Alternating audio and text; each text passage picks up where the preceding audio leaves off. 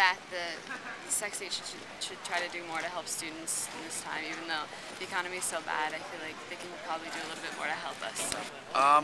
Well, I think it's very unfortunate. I'm very angry with the legislature here in California unable to pass us a budget.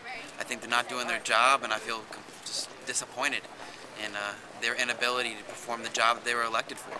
And about those Cal grants, well, the thing is that I know that they're being paid and it's eventually, but it's not by the right people and it's not on the right time. And the students are the ones that should be suffering about it.